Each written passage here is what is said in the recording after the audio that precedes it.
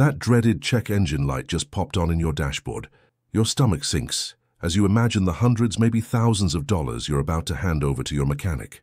But what if I told you that you could diagnose that problem yourself in about 2 minutes with a simple tool that costs less than a pizza delivery? I'm not exaggerating. Today, I'm going to show you exactly how a basic OBD-II scanner can save you thousands of dollars in unnecessary repairs and prevent you from being taken advantage of by unscrupulous repair shops. If you're someone who values hard facts and practical advice that can save you real money, take a second right now to hit that subscribe button. It's shocking that over 95% of viewers don't subscribe, even though information like this can save them thousands in car repairs. Subscribing costs you nothing but supports this channel in bringing you more content that puts power back in your hands as a vehicle owner. This video is going to walk you through everything you need to know about using a basic OBD-II scanner to diagnose your vehicle's check engine light. And stick around until the end, because I'll show you a specific example of how this $15 tool prevented a $200 repair that wasn't actually needed. This isn't theoretical. This happens every single day at repair shops across America. Let's start with the basics. What exactly is OBD-II? OBD stands for Onboard Diagnostics, and it's a standardized system that's been mandatory in all vehicles sold in the United States since 1996. This system monitors your vehicle's major systems and components, and when it detects a problem, it stores a specific code that identifies what's wrong. The II simply means it's the second generation of this system. The diagnostic port, which looks like a trapezoid-shaped connector with 16 pins, is typically located under your dashboard on the driver's side. This is where you'll plug in your scanner. The scanner itself doesn't fix anything. It simply reads the codes your car's computer has stored. Now let's talk about the scanner itself. The one I recommend for most people is a basic Bluetooth OBD-II scanner that pairs with your smartphone. These typically cost between $15 to $25 on Amazon or at auto parts stores. Some popular brands include BFX, VPeak, and Panlong. These aren't professional-grade diagnostic tools. They're simple code readers that will tell you what's triggering your check engine light. The process couldn't be simpler. 1. Plug the scanner into your car's OBD-II port. 2. Download a compatible app on your smartphone. I recommend Car Scanner for Android or OBD Fusion for iPhone. 3. Turn your ignition to the on position without starting the engine. 4. Connect your phone to the scanner via Bluetooth. 5. Use the app to read the codes. When you read the code, you'll get something that looks like P301 or P0420. These are standardized diagnostic trouble codes or DTCs. The first digit, P, B, C, or U, indicates which system has the problem. P stands for powertrain, B for body, C for chassis, and U for network. The second digit indicates whether it's a generic code, 0, or a manufacturer-specific code, 1. The last 3 digits pinpoint the specific issue. Here's where this tool becomes invaluable. Once you have the code, you can simply search for it online. For example, if you get a P301 code, a quick search will tell you that this means Cylinder 1 misfire detected. Now you know exactly what's wrong with your car before you ever talk to a mechanic. Let's talk about the most common check engine light codes and what they actually mean. P300 P0308. These are misfire codes, indicating that one or more of your cylinders isn't firing properly. This could be caused by something as simple as old spark plugs or spark plug wires. A mechanic might quote you $300 to $400 for this repair. But if it's just spark plugs, you could fix it yourself for $20 to $60 in parts. P0420, catalyst system efficiency below threshold. This means your catalytic converter isn't operating efficiently. This is one of the most common codes, and repair shops often recommend replacing the catalytic converter immediately, a $1,000 to $2,500 repair. However, in many cases, this code is triggered by a faulty oxygen sensor or an exhaust leak, which might cost only $100 and $250 to fix. P0171, P01174. These codes indicate that your engine is running lean, too much air, not enough fuel, in Bank 1 or Bank 2. While this could indicate a fuel system problem, it's often caused by a vacuum leak, which is usually an inexpensive fix. P0444, P0442, P0446. These are Evaporative Emission Control System, EVAP, codes. One of the most common causes is simply a loose or damaged gas cap. A $5.15 fix that mechanics might charge you 100 plus is to diagnose. P0401. EGR system flow insufficient. This indicates a problem with your exhaust gas recirculation system. Often, the EGR valve is just clogged with carbon deposits and needs cleaning, not replacement. The power of having this scanner isn't just knowing the code, it's understanding what the code really means before a mechanic tries to upsell you on repairs. Let me give you a real-world example. The check engine light came on in a 2012 Toyota Camry. The owner took it to a dealership, where they scanned it and found a P0420 code. They immediately recommended replacing the catalytic converter for $200. Before proceeding, the owner bought a $15 OBD-II scanner and did some research. They discovered that a P0420 code can often be triggered by a failing oxygen sensor. They took the car to an independent mechanic who replaced the oxygen sensor for $200, and the problem was solved, saving $1,000.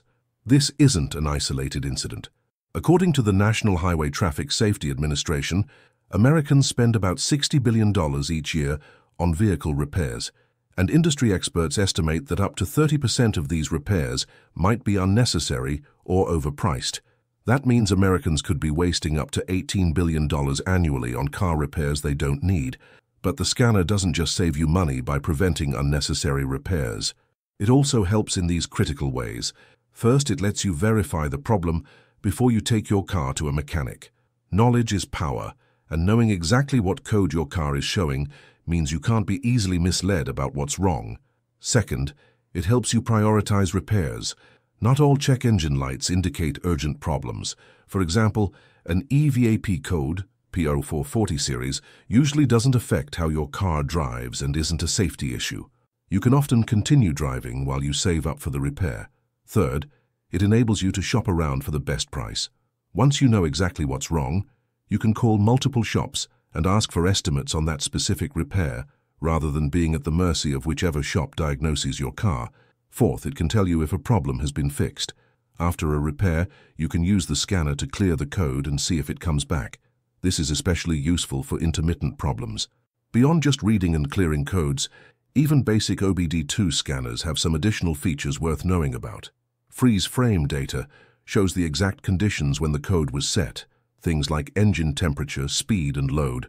This can help identify intermittent problems. Live data lets you see real-time information from your car's sensors. This can be incredibly useful for diagnosing problems that don't always trigger a code. IM Readiness tells you if your car is ready for an emissions inspection. After clearing codes, your car needs to complete various self-tests before it's considered ready. Now, I want to be completely transparent about the limitations of these basic scanners. They won't read manufacturer-specific codes for systems like ABS, airbags, or the transmission on most vehicles. For those, you'd need a more advanced and expensive scanner. They can tell you what's wrong, but not always why. For example, a misfire code tells you which cylinder is misfiring, but not whether it's due to a bad spark plug, ignition coil, fuel injector, or compression issue. They don't replace proper diagnosis. The code is just the starting point. It's like your car saying, something's wrong in this area. Professional diagnosis still has value. However, for the vast majority of check engine light issues, a basic scanner will give you the information you need to make informed decisions and avoid unnecessary repairs. Let me share a few specific examples of how people have saved money with these scanners. A 2010 Ford F-150 owner had a check engine light and rough idle. The dealer quoted $780 for a new fuel pump. Using an OBD-II scanner, the owner found it was a P0316 code, misfire detected on startup. After researching online, they replaced the spark plugs for $60 and fixed the problem themselves. A 2015 Honda CR-V owner's check engine light came on shortly after getting gas. The scanner showed a P0457 code, evaporative emission control system, leak detected, fuel cap loose off. They simply tightened the gas cap, cleared the code, and the light didn't return. A shop would have charged at least $100 just to diagnose this. A 2008 Chevrolet Impala had an intermittent check engine light. The owner used an OBD-II scanner to read the code, P0401, EGR flow insufficient, and monitor live data from the EGR valve. This helped them discover that the valve was sticking but not completely failed, They used EGR cleaner, $8, instead of replacing the entire valve, $300 plus. Now let's get practical. Here's how to use your OBD-II scanner effectively. Step 1. Purchase a basic Bluetooth OBD-II scanner. Again, these typically cost between $15 and $25. Make sure it's compatible with your phone's operating system. Step 2. Download a compatible app. There are many free and paid options. For Android, Car Scanner and Talk Pro are popular. For iPhone, OBD Fusion and Car Scanner work well. The free versions of these apps are usually sufficient for basic code reading. Step 3. Locate your car's OBD-II port. It's usually under the dashboard on the driver's side, though in some vehicles it might be hidden under a small cover. Step 4. With the engine off, plug the scanner into the port. Step 5. Turn the key to the on position without starting the engine. This powers up the vehicle's electronics without running the engine. Step 6. Connect your phone to the scanner via Bluetooth. The app should guide you through this process. Step 7. Use the app to read the codes. Look for the Read Codes or Trouble Codes option. Step 8. Research the codes online or within the app. Many apps will provide a brief description of what each code means. Step 9.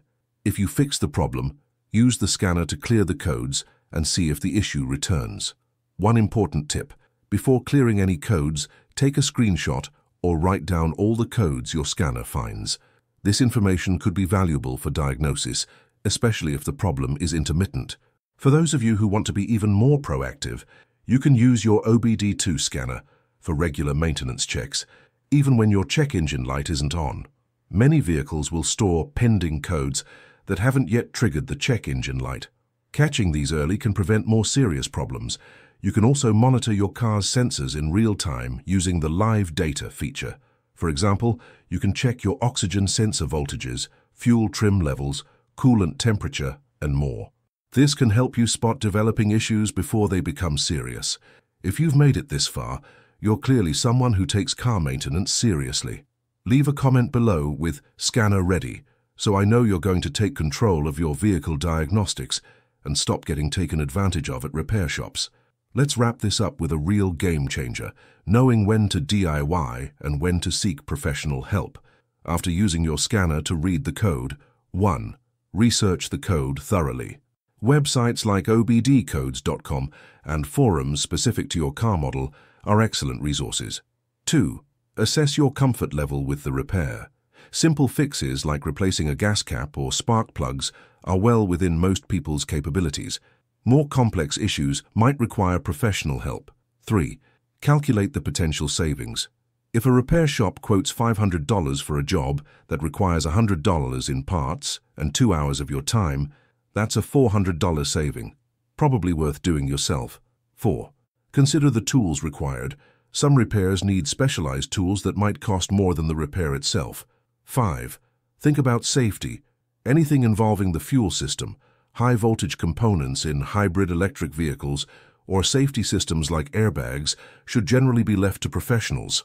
In the world of car repairs, information is your most powerful tool.